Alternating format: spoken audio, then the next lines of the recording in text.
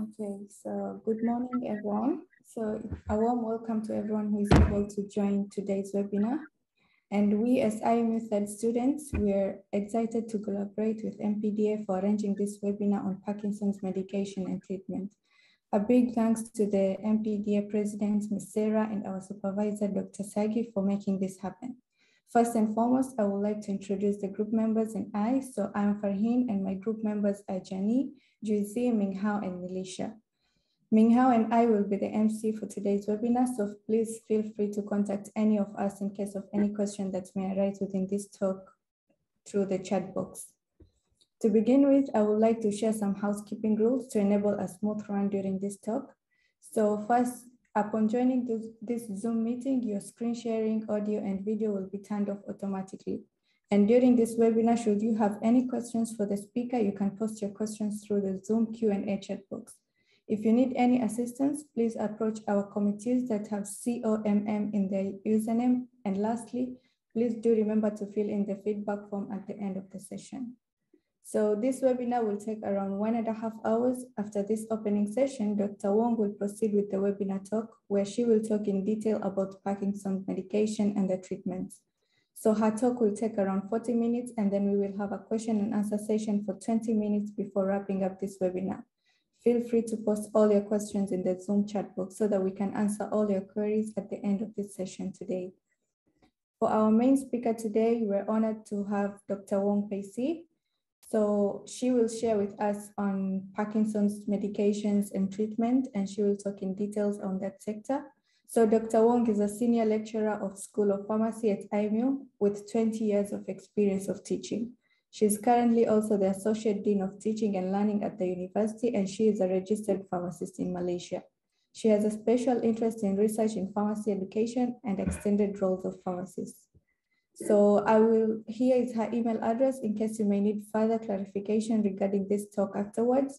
Feel free to contact her. She's very helpful, and I'm sure she will be glad to offer help in future. So now I will welcome Dr. Wong to take over. Thank you.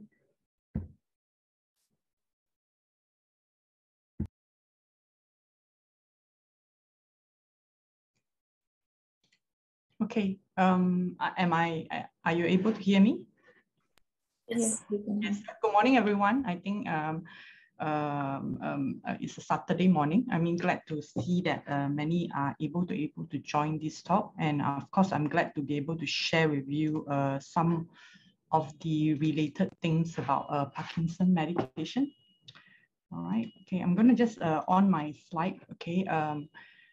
As mentioned, I'm a registered pharmacist in Malaysia, and I'm currently also lecturers in international medical universities. I think this is my second talk for the Society on Parkinson Medicine. I think I did one actually last year as well. And there were a lot of questions, relating to everyone's own medications. I just like to highlight that a lot of things that we mentioned today are probably quite general in that sense, and to give you a pictures or more like a knowledge about the medication, why they are used, and some of the principles when you're using the medication. If you have any inquiries specific to your own medication and all that, I think we will try our best to discuss with you today. But of course, any medication is quite individual for each person. Sometimes if we are needing to give you more advice on a specific or comment on your specific medication, we may need more information from you as well. So if we are not able to answer it today, we might, if you're interested, you can always email us or provide information to us. We can reply to you, by email or by writing, so that so that we are not misleading and giving you the wrong information as we go. All right, I think just to start with, of course, all of you, some of you may be on medication for Parkinson's disease already, and perhaps you might be on it for quite a long time. And there is always questions, sometimes is why are you using Parkinson's medicine? How far it can work. We know that medication for Parkinson are not able to completely reverse the problem. We know that it's not aiming at trying to, totally completely resolve the problem, but a lot of time it's more for controlling of the symptoms. Example, tremor, slowness of your movement, which is what we call bradykinesia, stiffness, inflexibility. And of course, depending on what medication and how you use it, there are also extent on how much it can control, and also depending on your severity of problem. And as much as possible, a lot of doctors, when they start you on a Parkinson medication, I think their aim is really to maintain you to the functional of daily activities. Mainly what I'm saying here is example, how you take care of yourself, walking, walking safely, not falling, and of course, performing some of the basic jobs that you might be able to still do, and of course, in early stages, normally this type of problem, it's quite easy to get that into daily activity. And of course, as it's severe, it might get a bit more problematic to control. But having said so, I think a lot of studies has indicated that the medication can help to slow down the progression, which means that if you're on medication a bit earlier, you might be able to prevent the Parkinson disease from going too severe at a very short time. So you might be able to still sustain some lifestyle activity and daily activity for a while, for a period of time before you're completely not able to perform some of the things safely in that sense. Okay, so and of course, like I said, I think it depends on individual as well, how much control they will gain. Okay, what I like to share with you here is like a few minutes of video about a Parkinson disease. So just to give you a little bit of idea about Parkinson disease and what causes it, okay, and that would help us to build a little bit of understanding about, for some of you that may not be completely knowing, what causes the Parkinson. And of course, this is the video from US, so you can omit the last part about, where you can visit and find out more about that. Hi, I'm Dr. Rachel. Okay, is the sound audible? Yes. Yes, sir. Okay, all right. Rachel Dolan, Vice President of Medical Communications.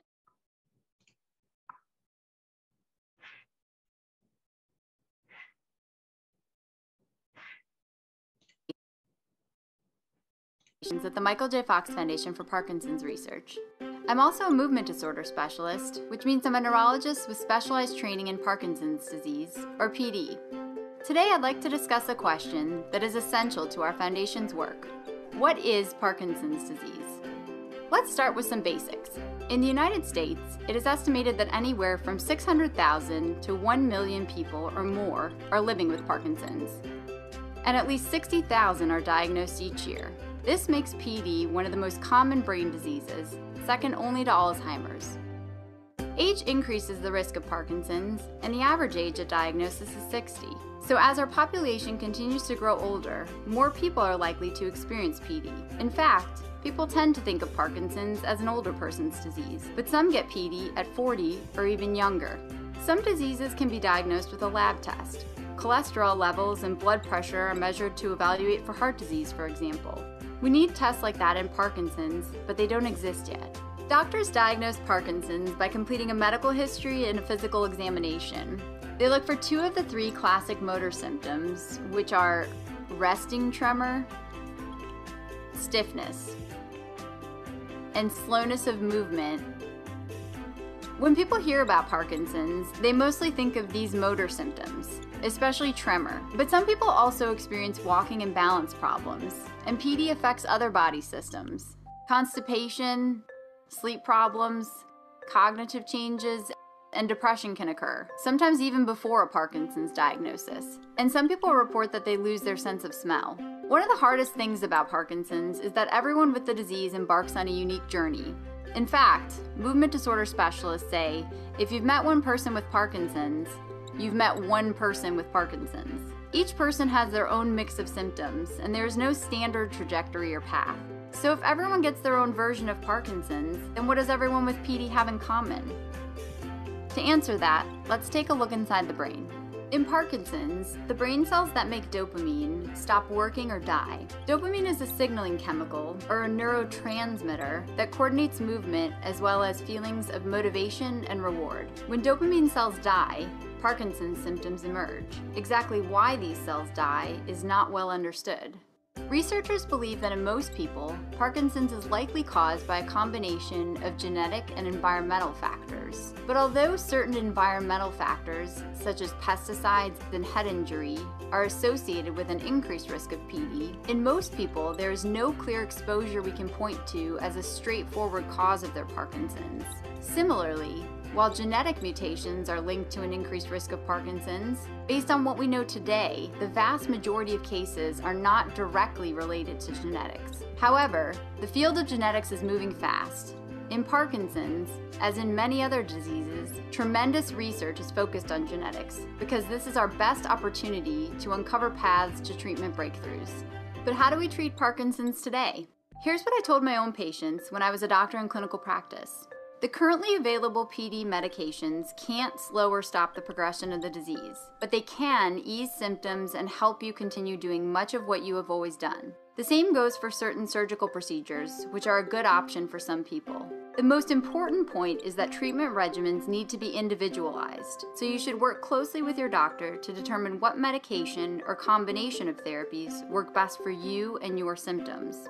Speaking of doctors, our foundation urges people with PD to see a movement disorder specialist if possible. Many people don't get to these experts, and we'd like to change that because the right doctor can help optimize your Parkinson's care, update you on research and drug development, and direct you to clinical trials, which are vital opportunities for you.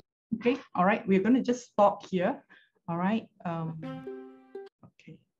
All right. So I hope the video give you some ideas about Parkinson problems and you know, how Parkinson, what is the cause of the Parkinson and how the medication is used, and the importance of course, follow up with your own doctors to monitor and also to adjust your medication accordingly. But a lot of times, I think the emphasis on the medication itself, I think a lot of time is mainly on that is very individualized, you know, so which means everyone has a very different path in the path of Parkinson's disease. So everyone may be laying in mild, moderate, or severity, and the symptoms and the pattern that's generated can be very different. Hence the reason why there is always an emphasis on individuality. All right. Okay, I think we're going to just do a very short poll. If you are looking at your screen at the moment, okay, you might see something popping up. Okay, so if you've been listening to the video, I hope you would be able to answer this.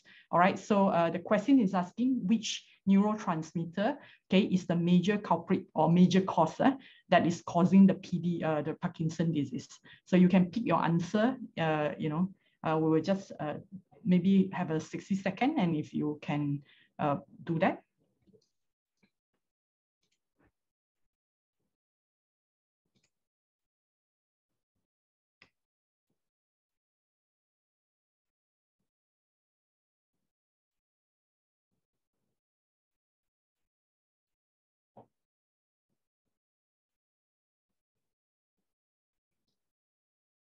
Jenny, would you be able to show the results or monitor the numbers?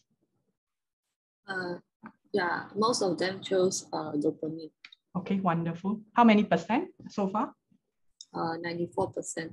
Okay, wonderful. All right. Okay. Yeah. All right. So great. I think everyone has picked up dopamine as the main, you know, culprit of cause of Parkinson. All right. So if you okay, this is dopamine itself, you know, how the chemical structure looks like. I mean, I'm not intending that you must remember or how it looks like, but what I wanted to also highlight is that I think some people will be asking, you know, why can't we just give the dopamine, you know? So we have 64% will answer dopamine. Okay, so dopamine is the main culprit or main cause of the problem in Parkinson's disease. Hence the reason why a lot of medication are related to this dopamine itself. And I think the first question sometimes people ask, why can't you just give back whatever that I'm missing in my system? You know, my system lacks dopamine. Why can't you just feed me with dopamine? And that would solve a lot of side effects of medication or other chemicals, you see. Yeah, but the problem is that dopamine itself cannot cross what we call the blood-brain barrier. Blood-brain barrier basically is like a vascular system within the brain. Okay, the brain itself has a lot of blood vessel, and we know drugs inside blood vessel will have to reach the brain. So if they are wanting to kill or heal or at least work on a Parkinson, the medication will have to be able to reach the site of the brain itself. So the vascular system or the blood vessels within the brain itself are the mechanism to transport all this medication. But the problem is that our brain, or maybe not a problem, but the interesting and unique thing is that the brain are very protected. They had an extra layer in the blood vessel system itself, what we call blood-brain barrier, so that not everything can reach the brain, so easily in that sense. So a lot of times that when we design a medication to reach to the brain for the effect in the brain itself, you require special or different molecule. Example, the molecule cannot be too big. So your chemical structures cannot be too big, otherwise it cannot cross over to the brain side. Similarly, if you are water soluble and things like that. So they are prerequisite for chemical or any structures to be able to cross and get into the system.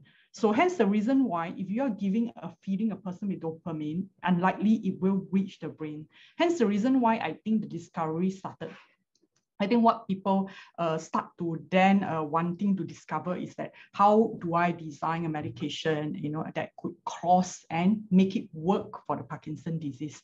So I think interestingly, levodopa is only available in the market or being introduced in the market actually for 60 years only.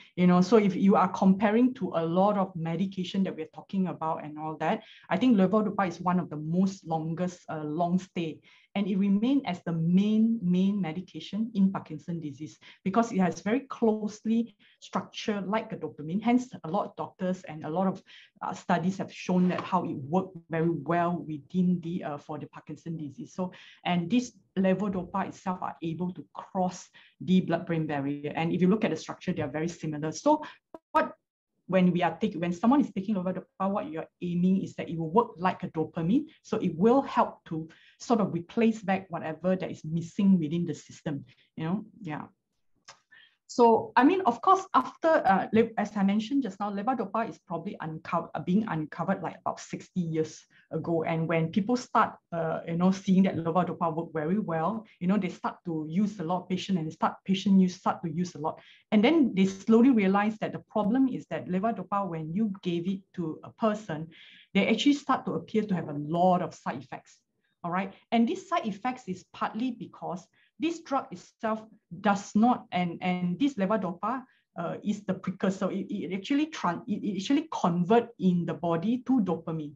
But the problem is that what we wanted is that the conversion only happened in the brain, you see. We don't want the conversion to happen too much in the body system, which means your limb, your hand, your kidney, and things like that. You don't want it in the system itself. You only want that precursor levodopa to change to your dopamine when it reaches the brain. So because it actually affects the body and your body, of course, cannot recognize. So hence the reason why people are starting to get a lot of side effects from levodopa.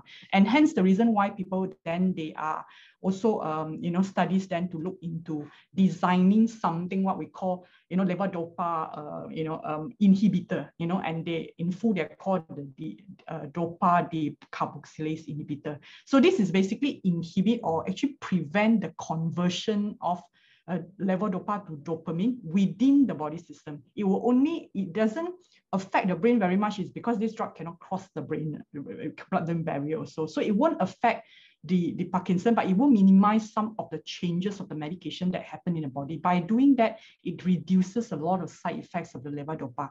Hence the reason why you will realize that in the market, okay, they are basically two popular, what we call levodopa inhibitor, all right, benzorazide and also carbidopa, and that form the common medication called madopa and cinnamate. You might be on one of it. And of course, this is from two different companies, basically. So different company went and designed their own and developed their own inhibitor. And whenever patient is taking levodopa, they will always couple it with this inhibitor.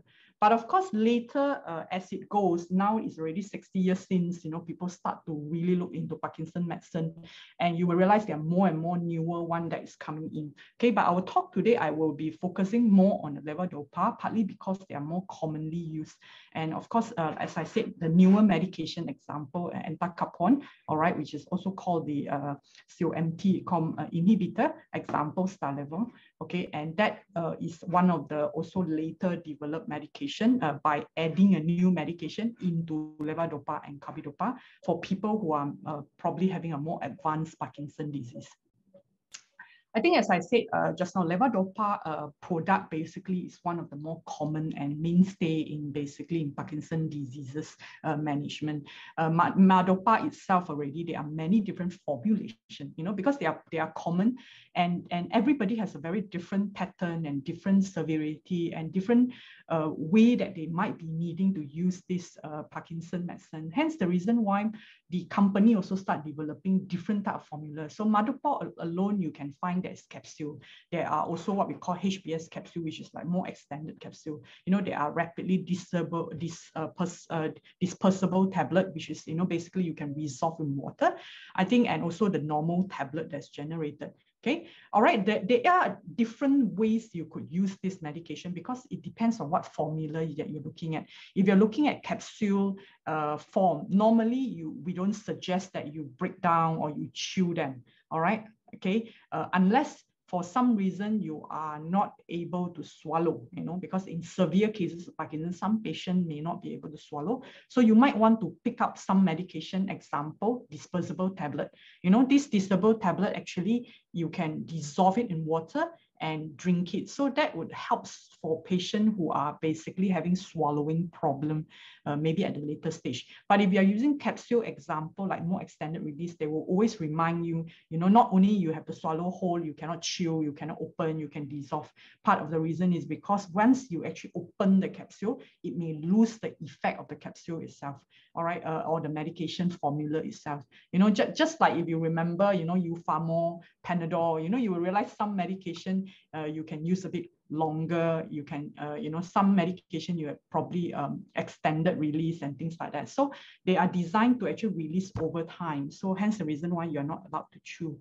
And of course, we have the normal tablet, you know, that could be for people that's just, you know, the most traditional conservative type of tablet.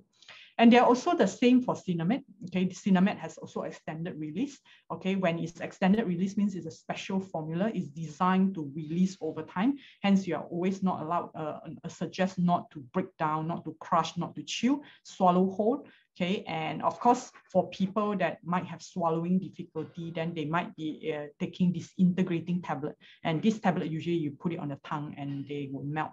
And it's always suggested that you actually take it 30 minutes beforehand, which I will touch a little bit. Okay. Similarly for Stylenol, all right, there are different strengths available as well. Okay, there's, of course, depending on which strengths you are on, there is always a cap of how much you are taking. And usually, as I understand this one, you'll be taking it usually more for moderate or more to severe types of Parkinson's disease.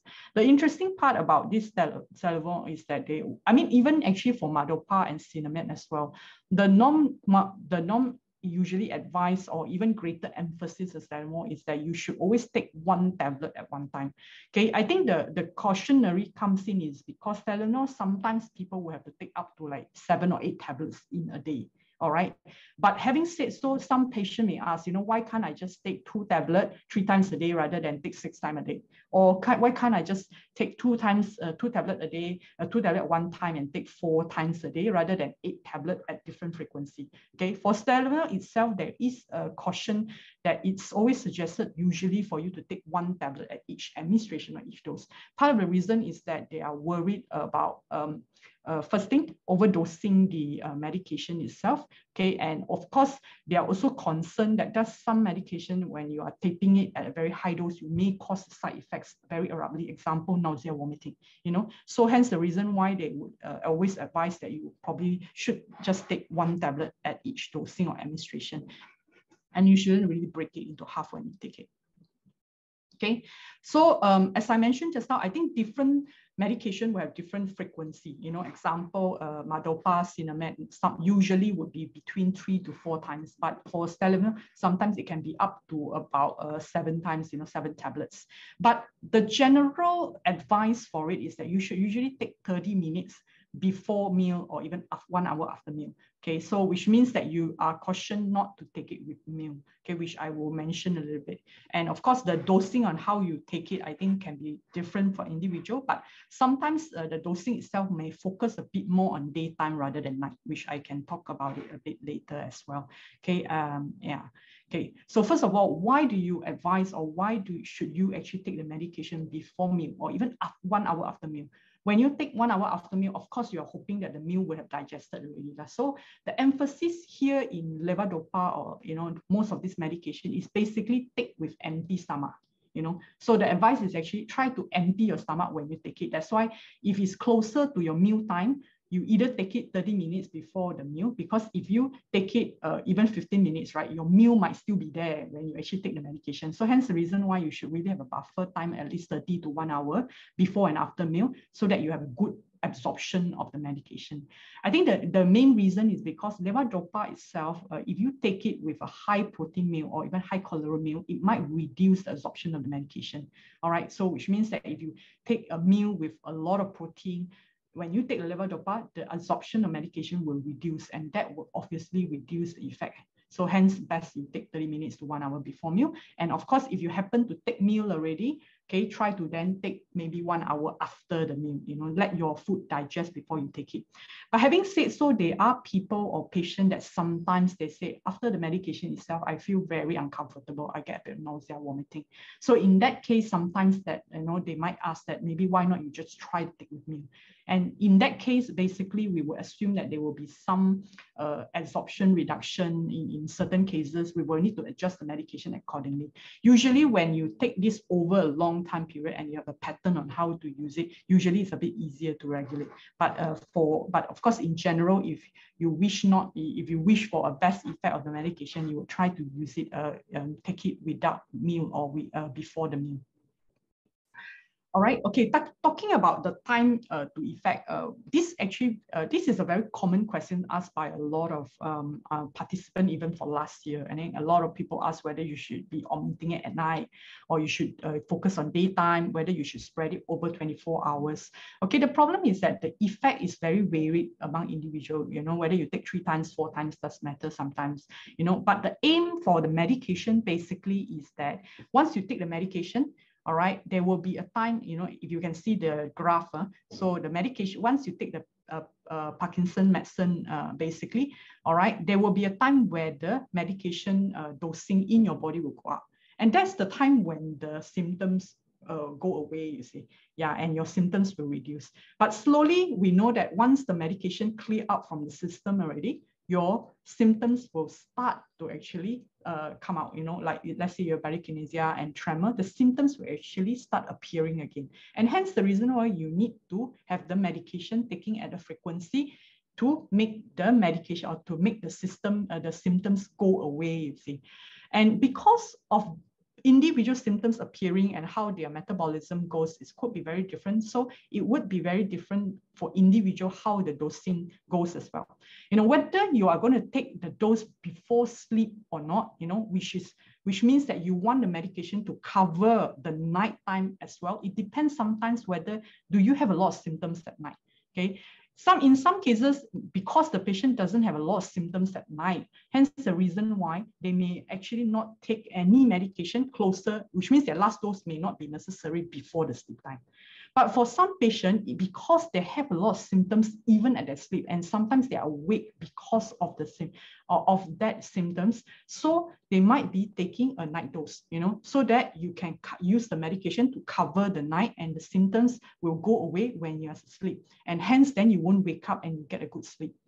But the other problem also with levodopa, which I will talk a little bit about, is that there are also side effects of levodopa on insomnia, which means some people cannot actually sleep well when they take the levodopa as well. And that can appear for some patients. And in that case, right, then you will need to adjust again, basically the dosing, so that you don't get the insomnia at night. So I know that it's very complicated, but what I wanted to say is that the dosing interval, like whether you take 3 times daytime only or even closer to bed, very much if you want to have a good effect, you will need to adjust according to your symptoms, whether how much it affects your sleep, and whether the symptoms appear at sleep time or not.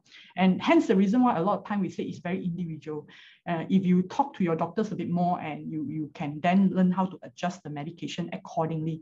But in most cases, I think the doctor will start you at a low dose and slowly would increase and adjust it according to your condition. So what we aim for is that you will get as much as possible a reduction of symptoms, which means the symptoms will not affect your daily activity. And that would be the main base for the principle for adjustment of the medication. All right, let's talk a little bit about side effects of levodopa itself. Levodopa itself, we know that there are side effects. Okay, and of course, it affects some people more than others. Okay, gastrointestinal or stomach problem perhaps is one of the more common side effects. According to some studies, it can be up to 70% to 90% of patients actually experience some sort of side effects in the stomach itself, all right, due to the medication levodopa, all right. And having said so, we like to emphasize that Parkinson's disease patient might have gastrointestinal or stomach problem by itself already, which means that there are issues originally because of the Parkinson's disease. So some patients may experience a lot of constipation, all right? But what we know a lot is that the major issue with levodopa usually relate to the stomach problem. Is the more concerned one is because of the delay of gastric emptying, which means that if you take a medication or you take a food, your stomach movement is going to be slower. And that's quite visible usually when with levodopa. And of course, there are people who are getting, because of this, perhaps, slow movement and all that, people might start to get nausea, vomiting, indigestion feeling, and some people may get loss of appetite. Okay, so of course, if you have this type of problem, it depends, we know already, as I mentioned just now, it's best that you take medication, empty stomach, so that you don't delay the absorption of medication. So that's quite important. But at the same time, of course, if it's very, very prominent, you might need to adjust the dose accordingly. But the good part is that a lot of people usually, like, symptoms like nausea, vomiting, loss of appetite may actually get better over time, The other side effects, of course, is the sleep problem. Some people, up to about 30%, might complain that they are a problem with sleeping. Example, they cannot sleep well. Okay, which means that you are having problem to get into sleep. Okay, and of course, some people, when they sleep, they felt that there are more dreams as well, vivid dreams, nightmares, and hence the reason why when they wake up in the morning, they felt very tired, they felt very dizzy. So, and some of them may go into the excessive daytime sleepiness. So at daytime, they start to get very sleepy. Part of the reason is because the night they didn't get good sleep, or they had a lot of nightmares and things like that. So hence the reason why they didn't good sleep. All right. And of course, insomnia sometimes could be also a problem related to Parkinson's disease patient themselves. Example, your anxiety, your depression and all that. So that can actually affect the sleep quality as well. Yeah. So again, if you are having this type of problem, usually, if it's really truly because of medication, adjustment of the dose itself might be helpful. Like I said, adjust the dose. Maybe don't eat or don't take the medication so close to the sleeping time. So that might help a little bit in reducing. So that could be tried in that sense. Of course, other problem is the heart problem. Okay, they are also impact levodopa can have on the heart. Example, a low blood pressure.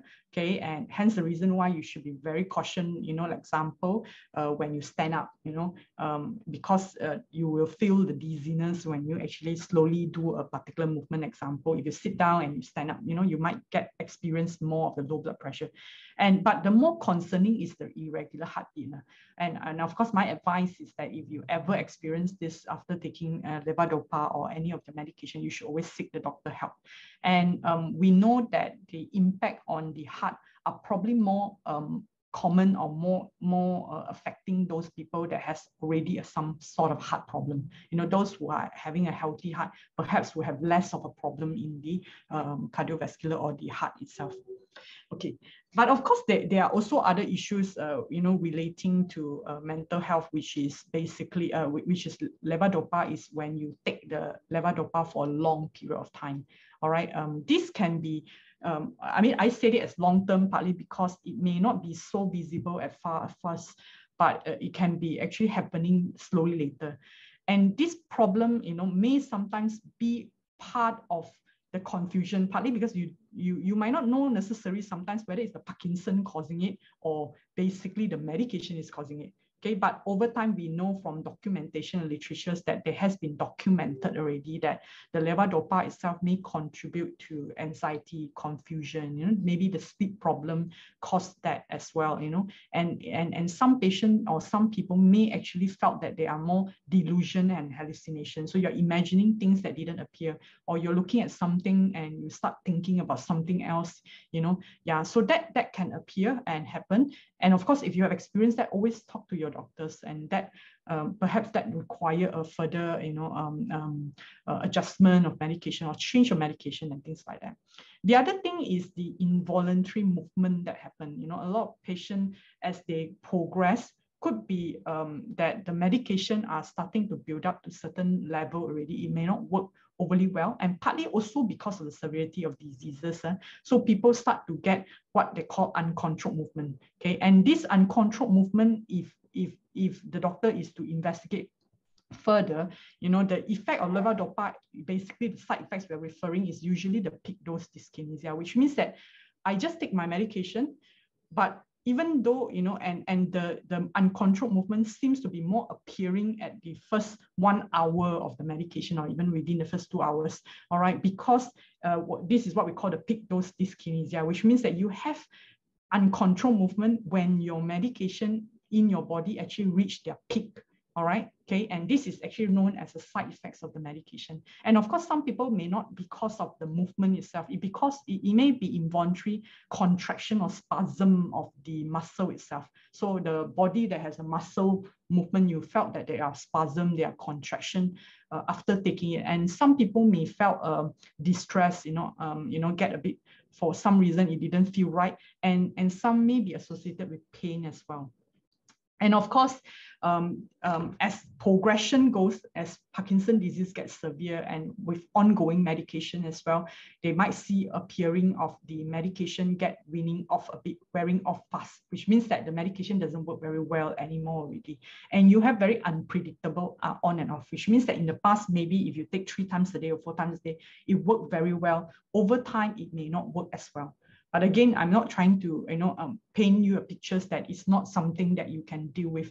What I'm emphasizing again is that, if you go back to doctors and discuss it again, you would require adjustment of medication. As I said, we have more and more medication developed now, and maybe it indicate that a person require more some adjustment of medication or even add on a medication to deal with it. Okay, and as I said again, I think this side effect sometimes is very confusing for a non-medical person to detect.